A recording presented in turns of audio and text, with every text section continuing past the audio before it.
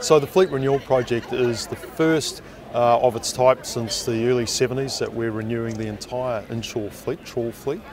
So that'll be around 5 or 6 boats. Total investment somewhere in the order of $25 to $30 million.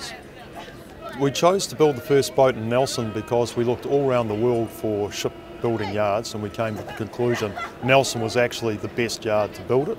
It's vitally important that we retain the shipbuilding skills and capabilities here in New Zealand because it's an ongoing program.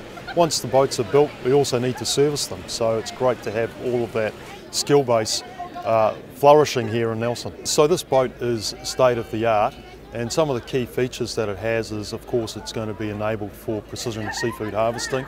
That's a world-leading innovative trawl technology, actually invented here in Nelson with Plant and Food Research. So that will be on the boat. We have state-of-the-art bird mitigation, so all of the mitigation techniques and offal that is stored on the boat and then discharged under the water when the boat's not trawling. So there's no free lunch for the birds. And of course the engines on this boat are incredibly efficient, latest technology, and able to run with biofuels as well. Significance of this, the name Santa Maria is my mum's name. She's known as Nancy, but her birth name was Santi.